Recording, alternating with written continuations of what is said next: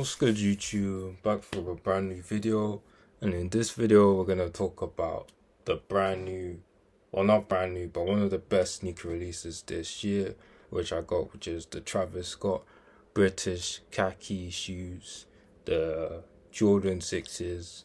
So this version, it's a brighter version than this dark green version. I'd also like to mention that these shoes came back in April. They sold for like £180, I think, and then it resold more expensive, but it's fine because it's quality made stuff. Like, you can even see the Travis Scott logo here, and you've even got the Air Jordan here. So there's like lots of small nice details. You've got the Cactus Jack logo here. You've got pretty much, yeah, you've got pretty much a nice texture, a sweet type of look.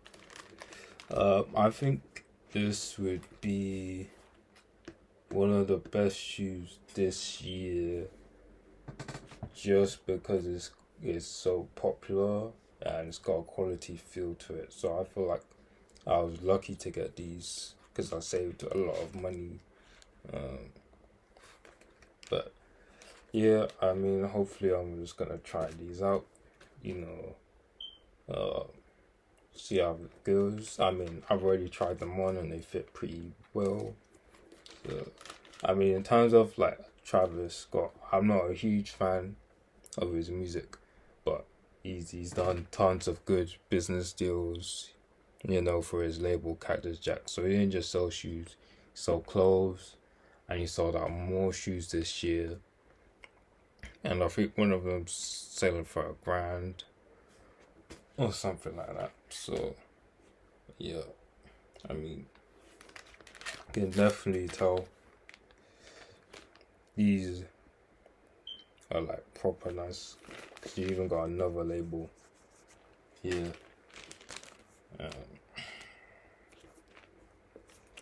So yeah, that's pretty much all from the video, except for a few things which I noticed is that these packs came with an extra laces, and so people can just swap the laces if they choose to on each shoe. And not to mention that these glow in the dark when it gets dark, obviously. So they glow bright green. I haven't found out yet. I haven't seen mine glow yet because I haven't had mine in the dark yet. So I only just got these quite recently.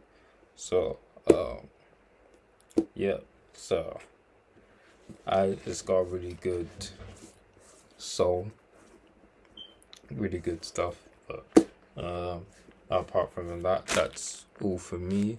I would give this shoe about a 9 out of 10 because I do like the off-white retro Air Jordans that came out last year, but it's mostly a women's shoe, but they've made like men versions.